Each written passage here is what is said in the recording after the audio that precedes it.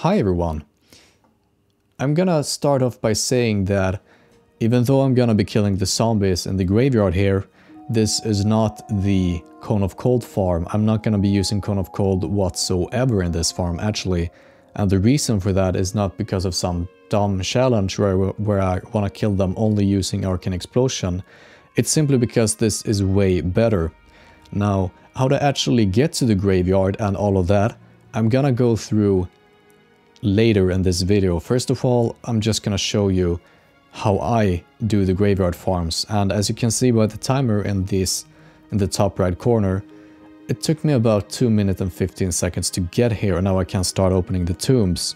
Now what you normally do is you open the amount of tombs that you can handle with Cone of Cold farm, and then you kill them. But what I'm gonna do is open all the tombs and then I'm gonna kill all at once. But let's start looking at how I open the tombs. So this place where I'm at right now is one of the reset points. They can't reach at all on this ledge, and for some reason I decide to jump onto this guy's face. So I've opened all the tombs on the right side, and now I'm gonna take all the ones on the left side.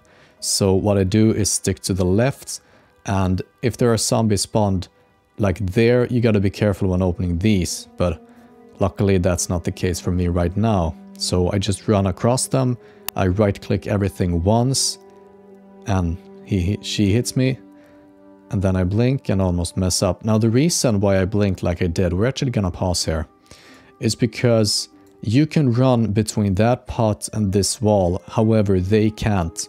So you can just sneak through and get on top of this ledge, and that's gonna save you time. That was what I was trying to do but didn't succeed. So I had to use a Cone of Cold to get up here, but no harm is done. Now while you're waiting here, by the way, you should take the time to conjure water or mana gems or anything you might need. And combat just dropped, so now I'm gonna get the last ones. Now what I usually do is start with that tomb, and I wait for her to reset, or not reset but walk away, and she's not gonna be a problem. We're just gonna pull when she's not around. Start with this one, and then I keep running, opening up all the tombs. And I tried to go for that tomb, and I got it this time, but it could be a bit close sometimes. So let's calm down here, cowboy. All of them are opened, and now we're gonna get up here again. And now we're gonna do some parkour on this guy's face. So to get up here, you start by jumping onto his maybe tusks or something, and then you go from the tusks to the forehead, and from the forehead to this ledge here, and up onto this wall. Now what we're gonna continue doing is try and jump up there. So we gotta jump into this ledge, this crack, and while you're doing that, don't press any movement buttons while in the air. You press the movements button while... no, like this. Only press the movements button while you're in the air. Don't press them when you're about to land or when you're jumping. And that's how we're gonna get up here. So what I'm gonna do now is pull those, well not him, with a blizzard, and then I'm gonna pull them, and then I'm gonna go to my secret place. So let's look at that. Here I'm using rank 1 blizzard, and I just activated Mage armor, by the way, because I'm not gonna take any damage, so I don't need that. Then we're gonna jump back here, and when you're a bit lower level, you're gonna pull that guy, but we'll get to how you deal with that. So that's how I pulled them, and they are gonna chain pull a lot of the other packs. I blizzard the ones by the wall, and those come as well. That pack over there usually doesn't chain pull, so we have to pull them, let's say, manually. Now there is rank 1 blizzard again to try and collect them together, and by the spot right there is where they're gonna go from the wall, well, from the hill onto the wall, so that's a great place to collect them and to deal damage to them. The jump I'm gonna do now, you need to practice that if you're gonna do this. If you don't have any movement speed whatsoever, it's gonna be hard. Now I happen to have minor movement speed on my boots, and those 8% are just what you need. And they cost like 5 gold to make that enchant, so get it. And as you can see, they are very collected now, so I'm gonna jump back, and then I'm gonna max rank blizzard by that place. There we go. And as you can see, they group up quite nicely. Now, depending on how close to you they are, you might want to try and go for a second Blizzard, or you just jump back. The best place to use Blizzard, and there as you can see I just got hit and dazed, but that doesn't matter. If you were doing a Cone of Cold farm, you would be done now. This would be it, GG. However, I can just jump down and still have time to make my way back. I'm gonna do Blizzard at the sweet spot, and as you can see they are very collected right now. So you just AoE this down basically, and I think you got the gist of it. That 425 experience points, that's from the non-elites, the fallen heroes. The elites themselves give, well, we're gonna see how much they give actually. As you can see, I'm 6 minutes and 12 seconds in, and I know that for a fact that you need to do about 220k damage, so all the zombies are half dead by now. And as you just see, I used evocation, and you're gonna have time to use that, and you're gonna need to use it. And your max rank gem. I just keep blizzarding them down. As you can see, they're green, but that doesn't matter because this experience is still insane. Then we're gonna jump back again, and this is how we're gonna do it. Just juggle it back and forth. The build, the talent build, by the way, is just standard Frost Mage AoEing. So here I wait for them, maybe unnecessarily, to run past that sweet point so I can AoE them all down. And as you can see, they kinda split up, but that is because they're so low on health that... And there you can see the experience, by the way, so maybe 550 on average per mob, and there's a lot of mob. So you can see the experience bar has moved roughly 1.5 bars, but then you need to take into account that I dinged and I was roughly 1.5 bar away from dinging. So what you're looking at right here is 3 bars of experience at level 49 to 50 in less than 8 minutes. That's fast. That's really fast. Just need to finish the last guy off, and now just go and loot everything. Now, in case you kill them on the wrong spot, then you might not be able to loot them. But so, this is my way of doing the Zul Farrak Graveyard farm, and this farm is absolutely insane. When you're at the peak of experience gain here, I found that I could do maybe, and I'm not cheating you now, I could do 160k an hour. Really, really quick.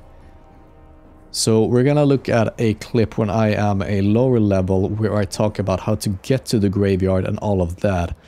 I'm not gonna do everything as smoothly in that pull, in that run, but it's gonna work out anyway. So let's jump over to that. Alright, so what we're gonna look at now is a clip from when I am level 44 and doing this. And by this level I wasn't as good at it, I hadn't figured everything out, but I'm still gonna make it. So what you start off by doing is buff Frost Armor especially and Arcane Intellect, and you drink and eat. Especially eat full. You don't have to have full mana, but you need to have enough for your mana shield to absorb things. So I just started the timer, I'm gonna apply my shields and we're gonna mount up. And then we're gonna start running to the first safe spot. And if you're lucky you can squeeze between the 2 first packs just like I did. But this pack you can't skip. And what you might have noticed is that whenever something is gonna hit me, I try and face it. Because if they hit you from behind, there is quite a high chance that they're gonna daze you. And if you get dazed, you're in a rough situation. You're not necessarily gonna die, but it definitely increases the odds of that happening. So here is the first safe spot, and one thing to consider is that you need to hide behind it completely, and if you're a rather large character, like maybe a male troll, then maybe you can't hide, and one way to deal with that is to use things like Deviate Fish, right, that turns into a human, because humans have pretty small hitboxes actually. Another trick is to simply sit down, which I'm doing here, and I'd recommend either making a macro if you have keybinded something to X, or just press X. Personally, I've placed my evocation on X. Another thing you can do when you're waiting for the aggro to reset here is to conjure your mana gems, conjure water, conjure food, and just get that done while you're waiting. You also want to watch out for ranged mobs, because you need to line of sight them properly, and totems. They can also mess you up. Usually that's not a problem. When it comes to this place, I chose to pull the guys on the right side instead of pulling the guys on the left side. Here I jump over the pod and manage to not get a single blow from them. Now what I'm doing here, we're actually gonna pause. Go back just slightly. I'm gonna jump on that thing and that's gonna be okay, but there are some blocks that if you jump on them, you're gonna get dismounted. And as far as I know, there's actually only one of them, so we're actually gonna go back and look at that one, cause this could save your life. Let's see now. I think I'm gonna turn and look at it very soon here. Ooh, damn it.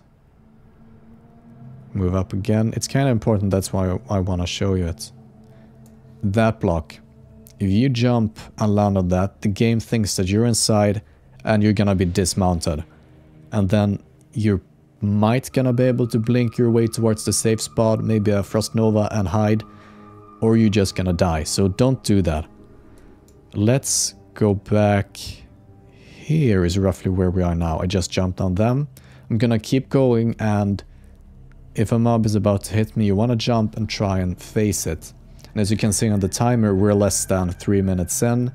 We're closer to 2 minutes, and we're not far away from the graveyard now. So this is a quick run, and you're gonna need to practice a bit, but it's not too hard. It's gonna be trickier when you're lower level and everything pulls, but it's definitely doable. Now, what I'm gonna do here, which is a waste of time, is I'm first gonna reset, and then I'm gonna activate the boss and reset again. And you activate the boss by simply going inside his sanctum, like passing that yellow line and then going out and jumping onto one of these reset points. Now, what I just should have done was run into his place and then reset on the ledge over there. What I have to do now instead is jump up here, wait for combat to reset, and then activate him. And that's just a waste of time. But like I said earlier, what you should do in a situation like this is conjure your water, conjure your mana gems. And there we go, we just dropped combat, so now we can activate the boss. And as you can see here, the way you activate him is to simply enter, go out, and jump onto this ledge to reset them. Normally 2 zombies spawn when you activate him, but if you get out of his, if you manage to reset him like this, no more zombies are gonna spawn. So we're gonna wait for combat to end. And now we're gonna pull the right side here, and the way we're doing this is to simply open all the graves. Now, because we activate the boss, the mobs are gonna run to the boss first, and then they're gonna go for you. So open all the chests, all the graves, I mean there, blink over here, and make my way to the safe spot. Now, obviously, as you saw earlier, there is a safe spot on the other side of the sanctum, but you're gonna be very close to like 10, 14 zombies, so if they get in a single hit each, you're dead, and that sucks. So just go to this side. And now they just reset it, and now we're gonna go for the left side. So just sneak your way up here, make your way over there, and if zombies have spawned from the top right graves, they're too far upwards, just skip these. But I find it okay here, and it turns out to be okay, so just open all these graves as well. You go over them, you click them once. You're not gonna get the loot when you're just opening them. As you know, there are loots inside of it, but it doesn't really matter. It's not worth much at all. And the time you're saving, well, you've seen how effective this farm is. There's really no reason at all to Cone of Cold farm them instead. It's not faster, it's not more profitable, it's not safer. This is just the way to go, in my opinion. Now, as you might have noticed, actually we're gonna get there soon. There is a grave. For some reason I skipped that one. You don't have to do that. You can just go up so, because then you line of sight everything over there, open that tomb, and then go for these. But maybe I haven't figured that out by this time. Open all the graves, and I'm not sure if I opened that one. I think I did. But if the mobs are getting too close to you, you can just Frost Nova, and there things happen quickly. So what you're gonna do now, there's no reason to wait for combat to reset, is that you're gonna parkour on this guy's face. You go for the tusks first, and then you can... Jesus. And then you can go for... Sorry about that. Tusks first, then his forehead, and then that ledge, and then this ledge. And when you're gonna do this jump, you do the jump, but before you land, you release all keys. Don't be clicking W, A, S, D, or anything like that when you're landing. And don't click anything when you're jumping. You just move in the air. That's very important when doing this jump. That's very important when doing the jump in many other places as well. And this is a bit tricky, but just get at it, and eventually you're gonna be able to get up to the next wall. And it seems like I'm gonna have especially big troubles with it this time. There we go. I don't know exactly like at which angle you should be going or whatever. And what I'm doing here is just way less inefficient than what you can do. So, as you might have noticed on the first clip, we're gonna go back a bit. When you are up on this ledge, stand over there, and then you blizzard pull the pack over there, and then you do a blizzard into the sanctum. You can try and avoid the boss, but he's probably gonna pull anyway, to pull the mobs that are over there. And that's how you pull them, and then you run around and go to that ledge. We're gonna skip the section where I miserably try and fail. Well, try and fail. Here I have to reset. I think I get it about here, maybe. I do. Okay, so now I managed to pull all the mobs and I'm standing on this ledge. You might have noticed mage armor, and the reason for that is that we're not gonna take any hits, but we do need mana, so more mana regeneration is great. We've pulled all the mobs and they're gonna be coming to us now. There's something over roughly there that I should show you. Those guys up there usually aren't body pulled by the rest of these. So you're gonna have to stand maybe there and do a blizzard that just hits them, and that's gonna pull them. And there we go. Usually the fallen heroes aren't linked either. And sometimes if you get too far out on these things, they just believe that they can't reach you for whatever reason. And if you would have pulled the mobs when you were standing up there, you would have those as well. As you can see here, they go from the hill to the ledge, so that's a great place to collect them. And when it comes to this jump, as I said earlier, well, I didn't say it earlier, but before you start the farm, you need to practice this jump. You should do it like 30 times, because you don't want to fail this. And you should absolutely have the minor speed increase enchant on your boots, because if you don't, you're gonna have a hard time. I find it rather easy actually with the minor speed. Maybe they just give you the edge you need to make this reliably, but if you don't have it, you're gonna struggle. So just get the speed enchant on your boots. Okay, let's keep watching.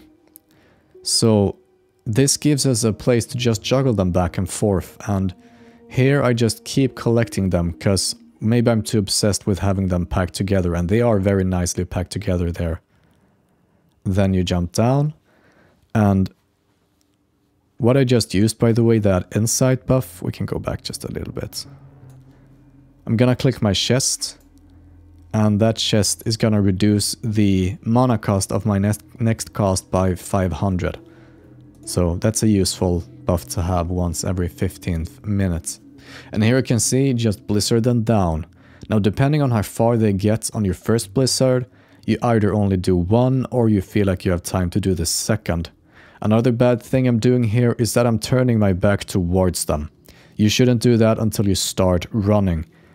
Because if that maybe fallen hero would have gotten in one attack, that could have dazed me and it wouldn't have killed me, but it would waste my time.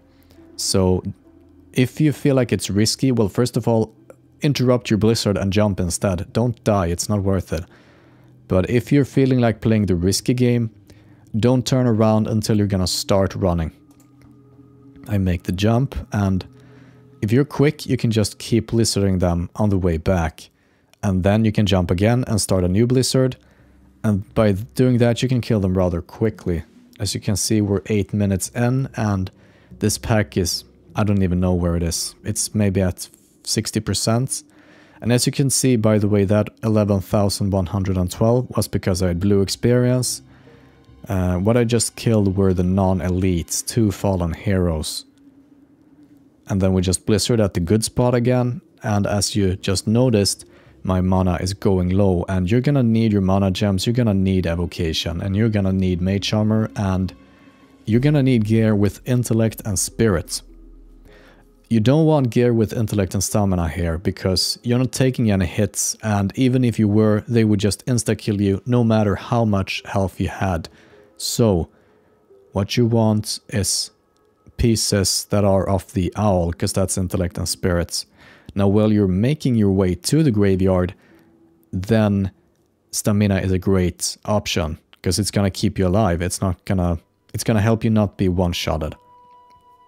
But while you're here, you want pieces with intellect and spirits. And as I'm sure you know, spell power is very weak. It doesn't scale well at all with Blizzard, so just go for intellect and spirits. There we go, we're killing them off. And for some reason, I insist upon using rank 1 Blizzard to collect them. That's not important, they're gonna collect themselves. And because they go in that like U-shaped movement, they're gonna get hits for almost the entire duration of your max rank Blizzard anyway. When it comes to gear and specs, I'm not using any particular things really. This would be done with pretty much any gear possible. You can probably do this without gear as well. Gear just speeds it up and helps you from going oom. As for the talents, it's the, let's say, standard Frost Mage AoE build, and as you just have maybe saw, whatever, do you see the experience there? It was roughly 760 from a single elite, and I think there is about, I don't even remember if there's maybe 40, there you can see the insane experience. 820, between 760 and 822 per mob. So we're actually gonna go back a little bit and look at, wow. So as you can see, we're roughly, you know, between that number there and the character info screen, whatever, almost a full bar there. Remember that the bar is there and just see how much it moves forward. So there you go, a whole bar. We haven't even killed half of them. That's 2 bars almost, more than 2 bars. We still have a whole bunch left. And what I just did, by the way, was using my second gem.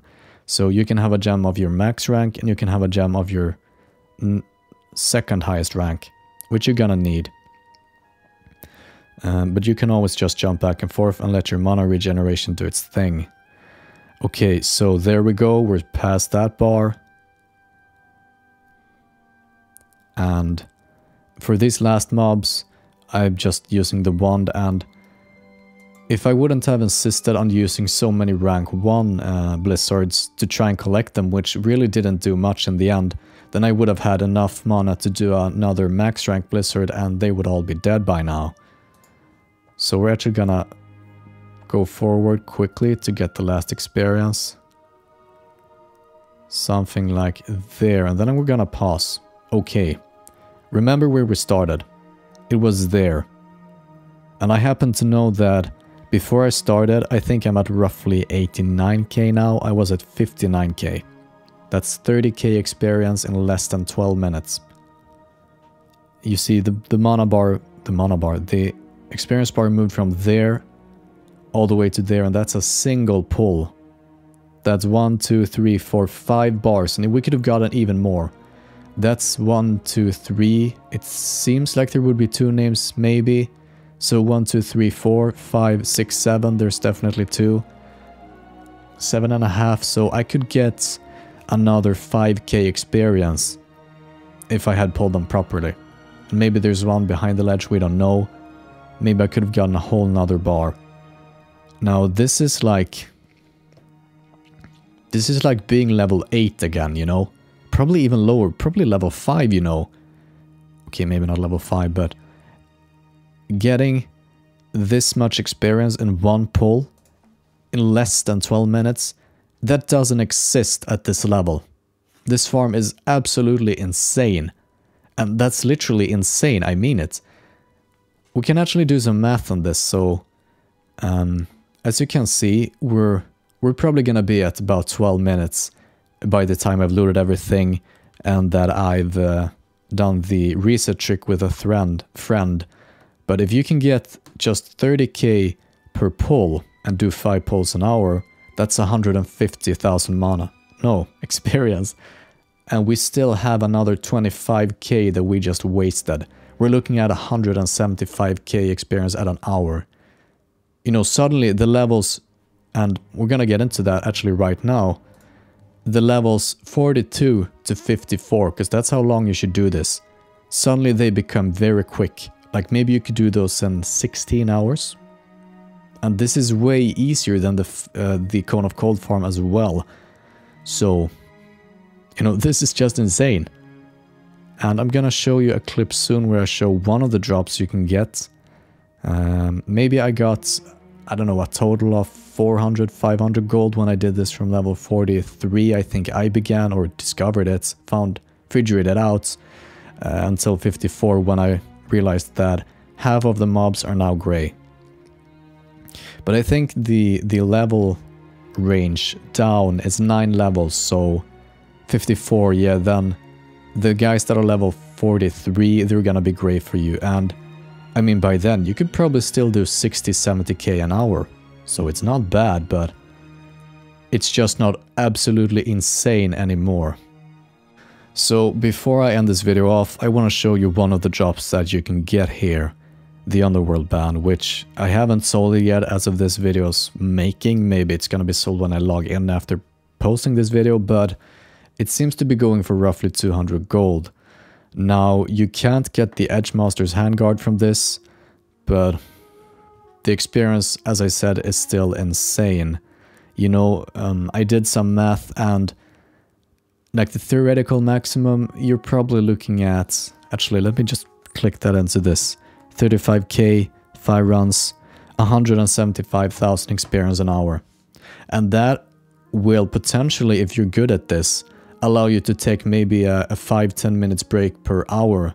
We're actually gonna go look for... We're gonna look at that one. It's not necessarily bad that you're gonna get instance capped, because that allows you to take a break. Like you don't... There's no reason to keep playing for maybe 10 minutes because you still need to wait for that lockout to be over. And that's really nice to be able to take a break. Now, a very good tip is to have your Hearthstone in Gedgetsan. And the way you want to reset, in case you didn't know, is that you invite someone to the group, you give them leader, you log out, and once you're logged out, they reset. And what's going to happen is that the instance is going to reset and you log in at the entrance to the dungeon. Like I said, talents, just the standard Frost Mage AoE build, nothing special at all, you don't need it. For the gear, you want stamina gear so you can get here, but once you're here, you want intellect and spirit, and then you want to run with mage armor up. Make sure to have both the highest rank gem and the second highest rank gem ready, as well as evocation. And I hope you're finding this helpful and maybe you're excited to make a mage or try this method out on your mage. I wish you luck with that. I hope you enjoyed this video. Now, if you would be so kind to like and subscribe, that would help me out. And I want to say just a few words to well, to the ones who actually care about me and not only about the graveyard farm. I've been away for quite a while now from making videos. I haven't been traveling or anything. I've just been very, very low on energy and didn't have any, you know, I just didn't have an energy to do any videos whatsoever. I have been still farming, I mean streaming somewhat reliably. So make sure to check that out. There is the link in the description to my stream. Thanks for stopping by, and I'll see you all again soon. Bye bye.